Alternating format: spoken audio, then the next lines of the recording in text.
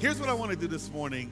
For your word this morning, I want to just back up a little bit from some of the things that we shared last week, particularly one thing to kind of put an end cap on what we've been talking about with this whole issue of crossing the Jordan to get into the land of Canaan. Something that the Lord would not release from my spirit.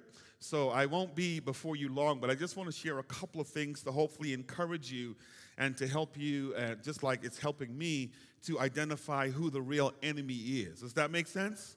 Who the real enemy is, because if we're not able to recognize who the real enemy is, even in context of what we've been talking about with the whole issue of Joshua, and then moving into today, we will fight the wrong battles.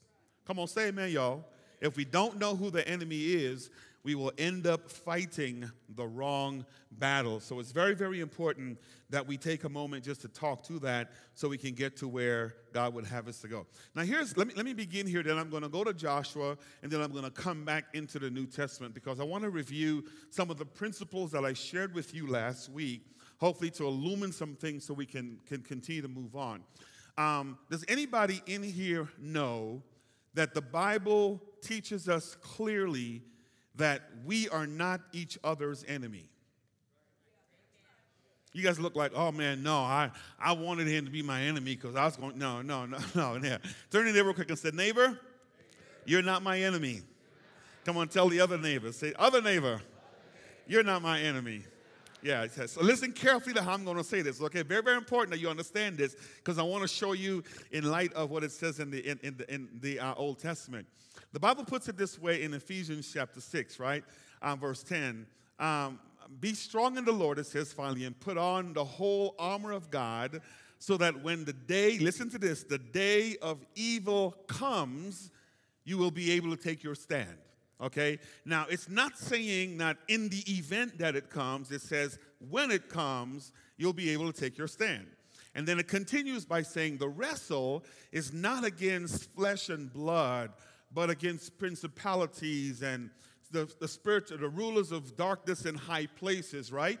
And it talks about putting on the whole armor of God so we can make it. Very, very important that you not miss that. So, because what I want you to understand, that I am not your enemy. Your neighbor is not your enemy. Your spouse is not your enemy. Your co-worker is not your enemy. Your neighbor, as shockingly as it may seem, is not your enemy. Your cousin, your Aunt Betty, she's not your enemy. All right? Here's what the Bible says in 1 Peter 5, that be sober, be vigilant, because Satan is going around like a roaring lion, doing what? Seeking whom he may want. Yeah, that's his job. That's his job. So Ephesians says, when the day of evil comes, have on the whole armor so we can take our stand, because the wrestle is not against each other. It's not against flesh and blood. And then Peter says that the enemy now, which is Satan, he goes around looking for people who has their guards down so he can get them. Okay, that's what Peter says. Anybody ever heard the term haters? Yeah. Here's what we say. I got haters, right? Don't act like you hadn't said it, right? And let me clarify that as we walk through this morning, because it'll put things in framework for the love of God. I'm going to be clear here. You don't have haters, you have a hater. Okay? The wrestle is not against flesh and blood, but against principalities. Put on the whole army of God, because the enemy is a roaring lion, goes around to seek who he may devour. You don't have haters, you have a hater. Okay? So here's what the hater does. He finds people through which he can work, and he uses them to hate you.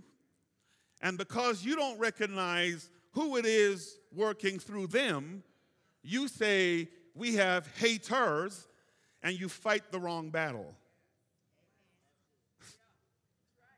We fight the wrong battle. But I want you to recognize you don't have haters, you have a hater, okay?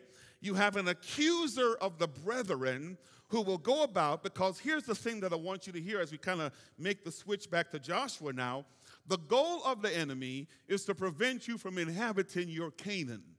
The goal of the enemy is to continually remind you of where God brought you from. The goal of the enemy in my life and in your life and in all of our lives is to prevent us as a ministry, as individuals, as just people on the earth, from realizing what God has caused us to do. So let me just go here. Because he doesn't have direct access to you, and I'll flesh that out one of these days, okay? He will use people that he knows you trust that have access to you and cause them to get to you. Yeah. Nobody in here can tell me when was the last time you were in your bedroom and the devil showed up in your bedroom and said, "What's up?" But you can tell me when the last time, listen to the term, a human being got on your reserve nerve. You can tell me when it was the last time that a human being offended you. You can tell me when the last time was that a human being spoke about you, be it maliciously, be it degrading, be it whatever. You can tell me when the last time it was. And what I want you to understand, if you can really get this in your spirit, especially if you are a child of God, it's not the human coming at you. It's the human availing themselves for the enemy to work through them. I need somebody in here to get to you. So I want us to be cognizant. Because here's what the devil will do. He will reintroduce the reproach of Egypt into your life to delay progress into our destiny. And if we don't recognize that, we will keep that vehicle close by, and anytime the enemy wants to get to you, he'll enter the vehicle, drive up right next to you, and get on your nerves. And here's what we'll say. Haters.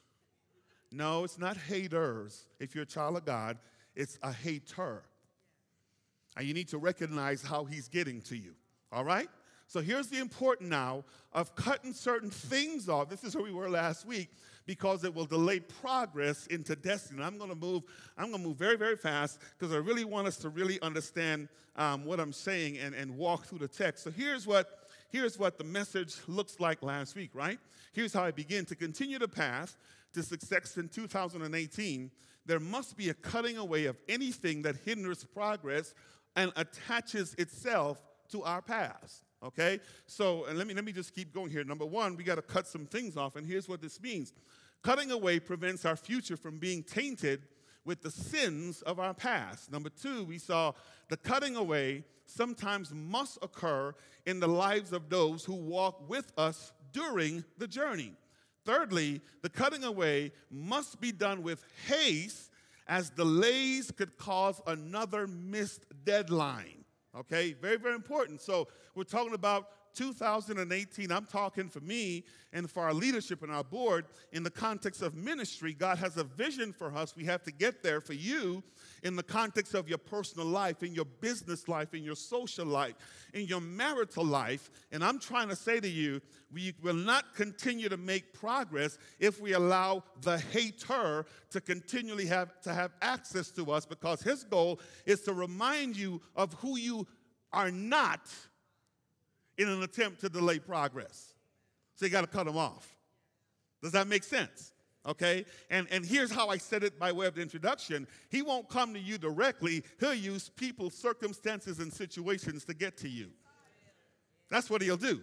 That was the whole premise of the introduction. So we must be able to cut those things off. We must be able to get rid of them because it will cause delay, okay? So when you go to Joshua chapter 5, and let me just read this text in Joshua 5, give you some context, and I'm going to jump back to the New Testament. Once the cutting away is complete, we can begin the process of dealing with the shame of our past. This thing, I could not shake it out of my spirit as much as I wanted to, because the thing that's keeping the majority of us from being involved in what God would like us to be involved in is the pain of yesteryear, okay? Let me bring it closer. The reason a lot of us are still not married today, even though we've been married before, is because we have not overcome the pain of the last marriage. Can we be honest this morning? Yeah, the reason a lot of us are still in the predicament that we find ourselves in, be it financially or be it otherwise, is because we have not yet dealt, let me use the scriptural text, with the reproach of Egypt, the shame or properly dealt. We haven't been completely healed yet, and when our mind goes there, it reminds us of what happened, and we're afraid to go forward. Okay? I want to encourage everybody this morning to realize you are not who the devil is telling you you are. You are who God created you to be. That's what I want y'all to hear me say this morning, because if there's one thing he will do is he will continue poking you, he'll continue reminding you, he will create circumstances to frustrate you, he'll create all kinds of things in your life to delay you. And here's the problem with that: you're standing on the brink of Canaan, but you won't make forward progress, because every time you take a step, here's what he's going to do: send people. And I want you this morning at the end of this message to say to him, guess what, booger? Yeah, that's what his name is. You can't use people no more, because I know what the car looks like that you drive up in. I'm enjoying this all by myself. So when he or she comes, you just look at the car. I've seen that model before. Who's in the driver's seat? Oh, you ain't... Click, click, click, click. You kind of get what I'm saying? And if you understand that, it doesn't matter what the car says. You're going to know who the driver is. Are you guys getting this? Come on. If you're not getting it, turn to neighbor and say, neighbor, tell me what he's talking about, right? Because I want you to get this. I want you to get this. Is that the wrestler is not flesh and blood. It's not haters. It's the hater. Okay? So notice, go to Joshua chapter 5. Let me look at this one passage that we're going to jump over. I want to encourage people this morning so we can move and be who God would have us to be. So Joshua chapter 5, okay? And I'm going to give you just a little bit of context, and then we're going to move very, very fast because I'm going to share with you a passage that you already know, and hopefully it'll just encourage you. So Joshua 5, jump down to verse 8. I'm not going to read the pretext because we already did that for several weeks now. So I want to get right to this places. And you can always go to the podcast. You can download the app. You can get online and catch up with us. Verse 8, say amen if you're there. When the circumcision of the whole nation was finished, they remained in their place in the camp until they were healed. And notice what it says. And the Lord said to Joshua, today I have rolled away the reproach of Egypt from you. And so the name of that place was called Gilgal to this day. Jump down to verse 10.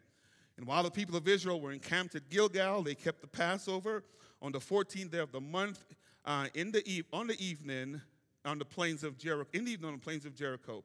And the day after the Passover, and that very day, they ate of the produce of the land, unleavened cakes and parched grain.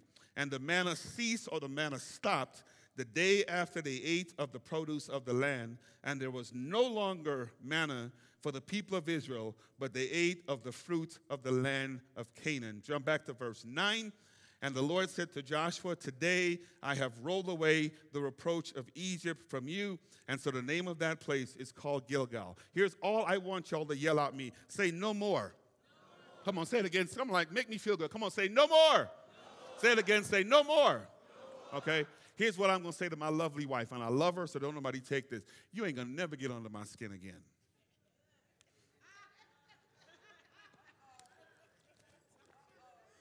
No more. Fellas, you ought to be like me, bold, and just say, reach over and say that to her. Don't do it. Don't you dare. Yeah. Okay? No, really, because here's what the Lord revealed to me today. It ain't her. Yeah, come on, y'all. Yeah. And I'm hoping the Lord reveals the same thing to her, that it's not me. You kind of get what I'm saying? Because if I don't come to that recognition, I won't properly heal, and I won't deal with the reproach of Egypt, and it'll prevent me from going into my destiny, because the moment I hear anything that looks like yesterday, I get flashbacks. Come on, y'all. Pride, all that. I know I'm not just talking to myself. You drive by the house and you get flashbacks. Come on, y'all. Yeah, you go to your bank account and that monthly withdrawal, Jesus, and you just like, you forget that you're saved. Can we be honest this morning, right? This is what the Israelites had to deal with, okay? If we had time, I would take you to Exodus chapter 32, and here's what's happening in Exodus chapter 32, right? Moses is on the mountain. And Moses is in the presence of God and is receiving the word of the Lord from God himself. The Israelites are down on the ground, and because Moses did not come down to Mount Sinai fast enough, here's what they said: we need to choose another leader, and we need to go back to Egypt because apparently God cannot do what God said he's going to do. This is what's going on. And so here's what God's conversation with Moses in the mountain. God is saying to Moses, Moses, I'm going to kill them all. This is what's happening. Exodus chapter 32. And here's Moses' dialogue to God. He says to God, God, if you kill them, here's what the Egyptians are going to say. You took them out of Egypt, and you wasn't strong enough to deliver them into their place of promise. So to defend your name, you just kill them all off. And God said to Moses, you tripping now. And hear this. And he saved their lives. He saved their lives. But because it took 40 years for them to get in, every nation on the face of the earth, the Egyptians would watch them wandering for 40 years, and here's what they say: y'all ain't never gonna get in. Your God can't do what God said he's gonna do. Y'all look like a bunch of fools out there trying it. Or don't act like you hadn't heard this, all right? You're looking at the guy that when I was a senior in high school, I'll never forget, my shop teacher said to me, boy, you too dumb to be an engineer. He sure did. He sure did. He sure did. When I graduated, I walked right back to that island. I knocked on his shop door. Degree in how you like me now. I sure did. I had issues. I had issues. But I'm sure you've heard somebody say you'll never get that business off the ground. I'm sure you've heard somebody says you'll never get over that addiction. You'll never get over that situation. You'll never get over that circumstance. You're going to be a certain way. Come on, you've heard that. You've heard that. And what they're really saying to you is God cannot do what God said he's going to do in your life. And I want to encourage us all this morning to realize that we serve a God that's able. We serve a God that's able. And I also want us to realize that if it seems as if God is not doing what God said he's going to do, don't pray harder. Check yourself for a little while to make sure you've made the adjustments. Because I am my biggest impedance when it comes for God working through me. The problem is not the word that God released, because Scripture is clear in Isaiah. His word cannot go back void and say, hey man, God, I know Felix, his head is pretty hard. This word you release is not going to work on him. Because God's going to say, you got the wrong God. Go back down there and do what I told you to do. I am the impedance, not God. And what God is saying, for me to reap the benefit of the land, the produce of the land, there's some cutting off that's got to take place. And I'm trying to teach you this morning to recognize the driver, not the vehicle.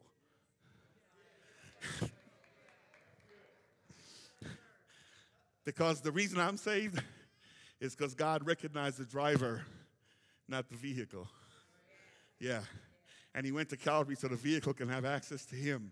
And he dealt with the driver on the cross. And he wants to do the same thing today. Does that make sense? So here he says, today he says, I've rolled away the reproach of Egypt from Israel, from the nation of Israel. And so here's the question. If I'm an Israelite, I'm asking these questions. Okay, God, so why'd you let me go through all that stuff? And listen to this. Because I needed to use what you went through so you can help somebody else who's going through the same thing. Why didn't you just deliver me from the wilderness? Why you had to let me stay there 40 years? Because somebody else is going to disobey me. And in the 40 years wandering, they're going to give up. And I need you to go back in the wilderness and tell them, don't give up. He may not come when you want him to, But he's always, yeah. And so sometimes he delays, sometimes he won't show up when we want him to. And we make the mistake of wallowing in yesteryear, blaming vehicles, blaming ourselves, blaming all that stuff, when the whole time God is working. And I'm trying to encourage you and encourage me and encourage all of us in the moment of failing. It doesn't mean that God is no longer there. He is there the whole time. Be encouraged through it all. So even in the wilderness wandering, the only reason you're still walking is because he's still providing manna. The only reason you're still walking is because he's providing water. Come on. He has the pillar of cloud by day and the pillar of fire by night. He's still guiding you even in the wilderness. And so now you're on the brink. He wants to move at a different place, so cut some things off, okay? So I want y'all to understand this with me, and then we're going to move real quick. Come on, say divine providence. Say it again, say divine providence. You've heard about providence if you've been at this church any length of time, so let me summarize it like this. Providence, then, is a series of events occurring for a specified purpose in the life of an individual, preparing them for the next series of events to transpire in their life. Okay, so here's what that meant. I went through what I went through yesterday so I can better handle where I am today, and I'm going through what I'm going through today so I can be positioned to handle what I'm going to face tomorrow. That's providence, right? Does that make sense? Okay, so everything God takes us on is a journey for how he ultimately wants to use us. That's good news.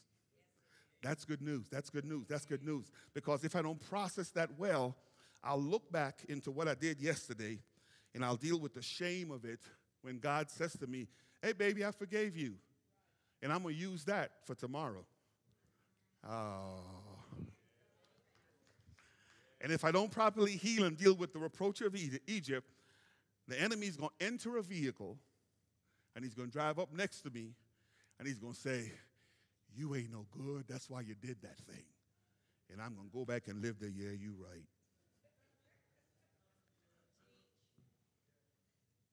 Right? Does this make sense? So let me say this. I'm going to just summarize this in this way, and then we're going to move to the lesson. If you look all of Scripture from Genesis to Revelation, I don't know that with the exception of Jesus, which is God himself incarnated, that God used a perfect person to do anything.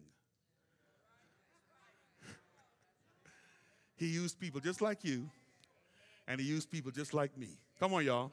Tell your neighbor he used people like you, too. Come on, tell him. Make him feel bad. Yeah. He used people like you, too. Yeah. Very, very important, very important, very important, very important. Because if you look at it, when you start looking at the Abraham, a liar, right? Manipulator. Come on, can I talk about that?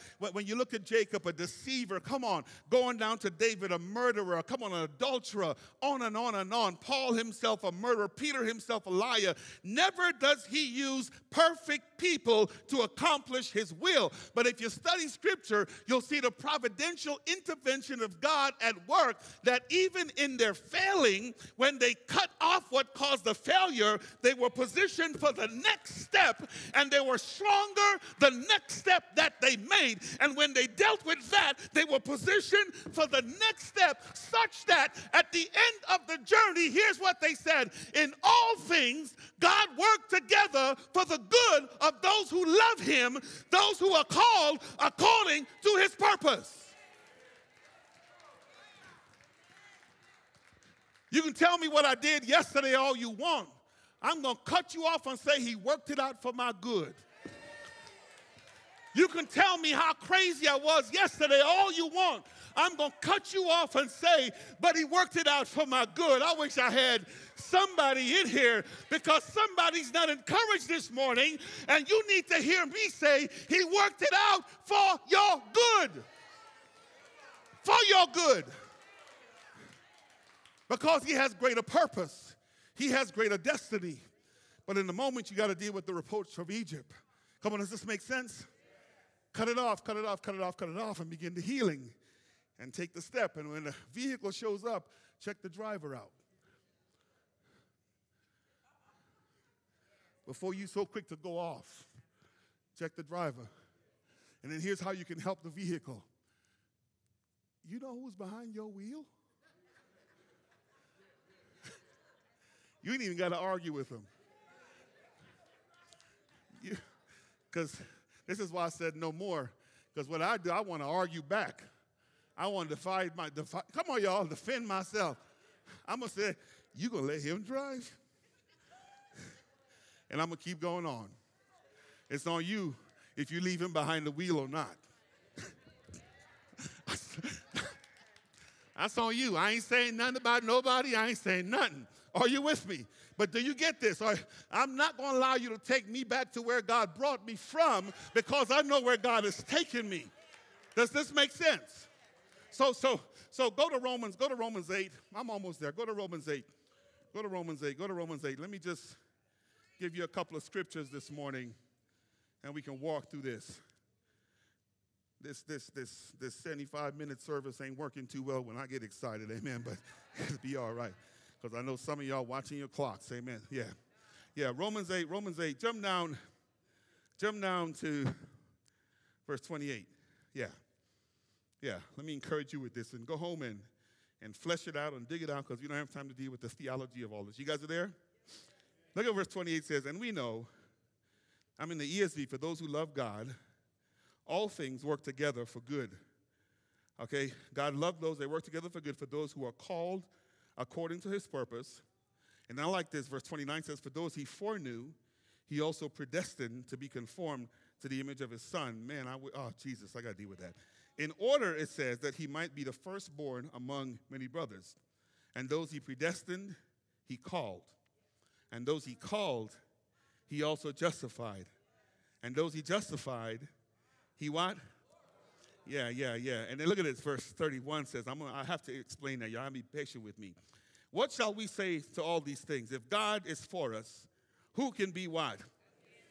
He did not spare his own son, but he gave him up for us all. How will he not also with him graciously give us all things? And then I like verse 39. Let me paraphrase. Here's what that says. Which car has the nerve to pull up next to me with that crazy driver and tell me what I'm not going to be? Right? That's what. Who shall bring any charge? You guys see that? Against God's elect. It is God who justifies. Who is he that condemns? Christ Jesus is the one who died. More than that, was raised, who is at the right hand, indeed interceding for us.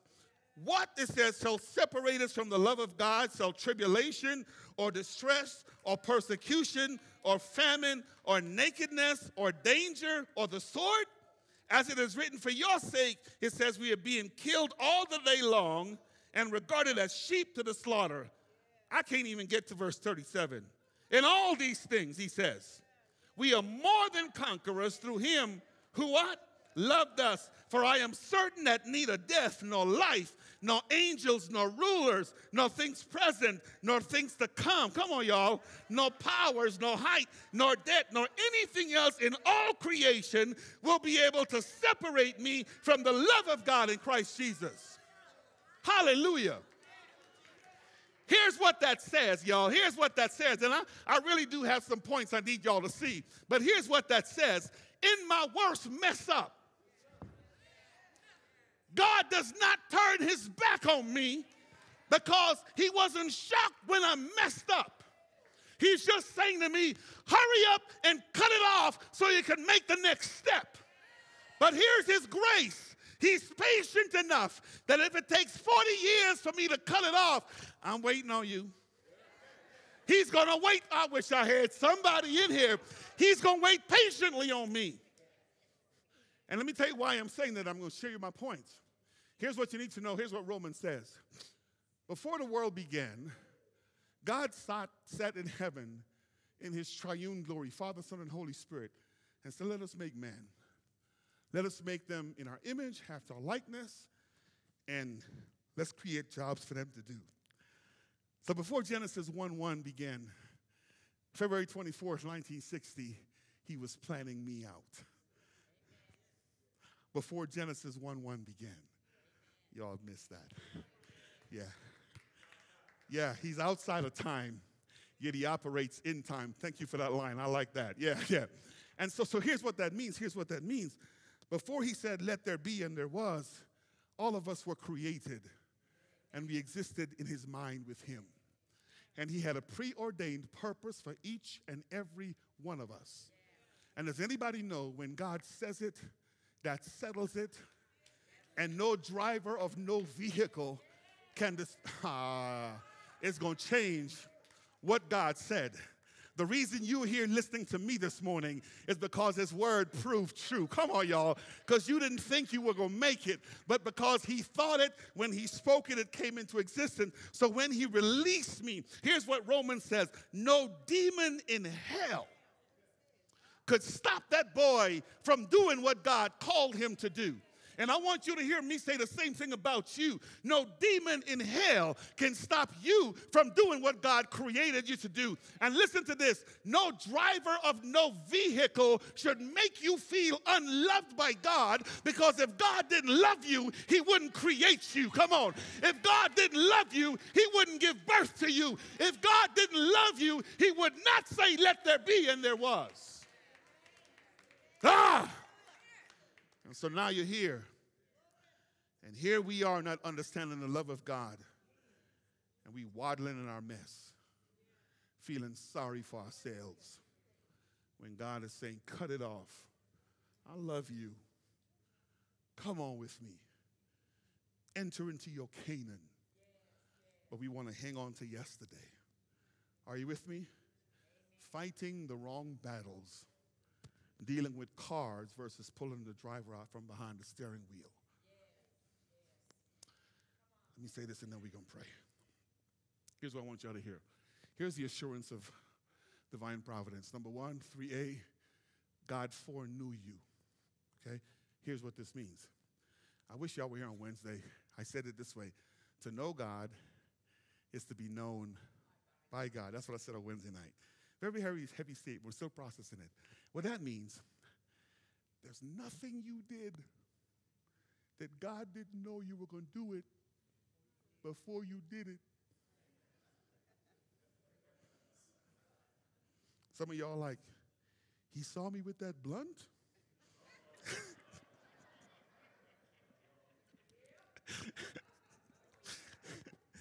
And he knew you was going to go to the store before they put it up there on Smoky Hill. Yeah. He knew. You can't. But here's the good news. It didn't change his love for you. Isn't that comforting, guys? Come on, y'all. Come on. It didn't change his love. He knew. He foreknew us, right? But even in spite of his foreknowledge, he's still predestined, okay? I'm going to take that one. I'm going to use that one. Here's what he says. We all have an opportunity, John 3:16, to respond to his love. Isn't that good news? In spite of him knowing how we're going to mess up, he still chose us. Oh, my gosh. I wish my family could love me like that. And then he does what? When the time is right, he calls. Hey, Derek, you can stop now. Dang, Pam saw me? No, Pam didn't see you. God did. And he called. And by virtue of the fact that you're here, it means you heard his voice. And you come on. That's good news, y'all. And you responded. Come on. You did like Moses. Some of us, we had a conversation. Who are you? I'm the God of your grandmama. Really? And he had to take you through some things. Well, prove to me you're God. Okay, you're going to get in a bad accident, and I'm going to bring you out. Yeah. Y'all not hearing me? Yeah. You're going to file for bankruptcy, and I'm going to bring you out. You're going to go through a rough divorce, and I'm going to bring you out. You're going to get sick with cancer, and I'm going to bring you out. Just so you could know that I'm God, because I called you. I called you. And then watch this. And then he justified me. We don't have time to deal with these words, okay? Meaning that now when he looks at me, he doesn't see the old me because he's dealt with the reproach of Egypt. He sees a person washed in his blood. Hallelujah, Jesus. And then he glorifies me. Here's what glorify says. Y'all need to look these scriptures up. Even though I'm on earth, he already got me in heaven with him. So I ain't got to worry about whether I'm going to make it in or not. Because I existed with him before I showed up on the earth. And he's saying, I'm guarantee you're going to come back, baby. Oh, come on. Is this making sense? He glorified me. So everything I go through on earth, here's providence. It all works together. It all works together. Y'all, and I'm not going to make it, but I need to talk about this real quick. So providence guarantees that God works out everything for our good, right? Y'all don't know Greek, but it says sunergeho. Say it, just pretend you know Greek. Say it says sunergeho. Here's what that means. Works together. Illustration. Best illustration I can give you for sunergeho is a person in a boat and they have 2 oars in their hand, okay? And you set 1 oar down and life is in the hand here and you decide to use 1 oar, right? Guess what's going to happen if you're rowing with 1 oar? Yeah, you get it. You get it. All day long. No forward progress. All day long, right? That's because I am working life by myself all day long. And I wonder why I'm repeating the cycle over and over again. I am working life by myself. God says, let me work with you. And then when he works with me, all of a sudden I got 2 oars. I wish I had somebody working together. And progress can be made when I stop working life by myself and allow him to work life with me. I have 2 oars. Does this make sense? That's all that Greek verb means, is that it works together, okay? I'm almost there. So here's the result. You have God on your side, okay? God has great things in store. And lock into this, no demon in hell can false you, accuse you before God. Let me tell you why, and this is free. It's because Romans 8, and we didn't have time to look at all the verses, God is sitting in heaven making intercession for you, Christ. Okay, so here's what that means. Remember one time, Jesus was having a business meeting in heaven in Job, and then Satan showed up. Y'all remember this, right? And here's what God says. Hey, Satan, who invited you? Security guard must be on break today. How you make it up in here? And he says, man, ain't nobody else on earth. I got everybody on lock. I mean, I can show up in any vehicle I want. And I just got them jacking each other up, and they fighting the wrong battle. Look at me, and they fighting each other. See them down there? See them? And God says, yeah, but Job over there ain't fighting nobody. And he's like, yeah, I can't get to him. How come, Satan? Because he's learned how to recognize the driver.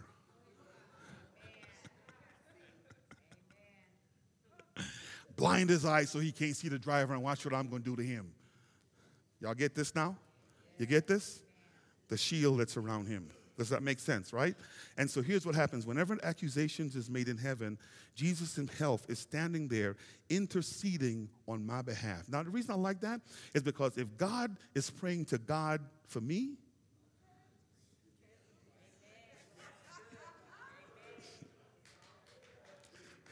come on, y'all. I'm not talking about you praying. I'm not talking about my mama praying. Now, I'm one of those guys that believe my wife has direct access to God because when she prays for stuff, it just be happening. I'm like, dang, girl. I mean, it doesn't matter what she prays for, God does it. I'm like, dang. And God is saying, I don't even need her praying for you. I've got you. That's heavy. Christ is interceding. And look at 5E. Nothing can change God's plan for us. So here's how I need to walk around on earth. I am more than a conqueror. I'm done, but hear this. You are more than a conqueror. Does this make sense? Point to yourself and say, self, doesn't matter what it looks like right now. I am more than a conqueror. Come on, that's very, very important. One more time, say, self, it doesn't matter what it looks like right now. I am more than a conqueror. That is so important, y'all. So next time the car pulls up, just look in the window. And if it ain't Jesus,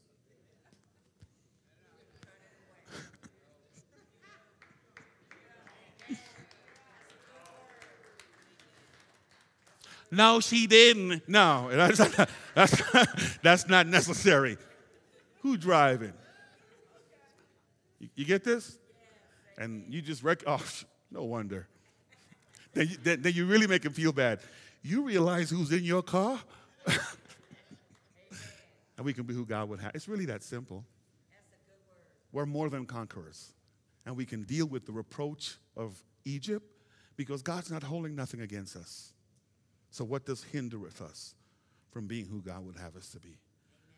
Bow your heads with me. Lord, I'm grateful. I'm grateful, God. I am grateful for everything you've done, for how you move, God. So I just take a moment to worship you. I take a moment to celebrate you. I take a moment to give you glory for who you are and what you've done. So be God in our midst, Lord. We thank you for this fresh word. As you begin steps to eating the produce of the land, tomorrow cannot look like yesterday. Greater is he that is in us than he that is in the world. You have a great destiny for us, God. Every person in this place. We walk in boldness, God. Thank you for what you're doing. Thank you for who you are, what you've been. My prayer today, God, is if there's one that's here that's dealing with the shame of yesterday, I'm praying that they get released today based on this word, God. That you set them free and realize that what they did yesterday does not define who they are today, nor where you're going to take them tomorrow, nor your purposes for their lives. Thank you for being God, Lord. Thank you for this freeing word. Thank you for justifying us. And then the fact, God, that we're already glorified. So teach us to live in the world but not be of it. So should there be one here that needs to say yes to you, speak, God. Draw them, draw them, draw them, draw them, God. Give our hearts to you, God. Forgive us for wallowing. Forgive us for negative talk. Forgive us for bad mouthing. Forgive us for allowing Satan to ride in our vehicle. Forgive us, God. Even though he can't get in, he influences. Forgive us, God. Forgive us, God. And we love you and we give our hearts and time to you. You be glorified. In your name we pray. Amen.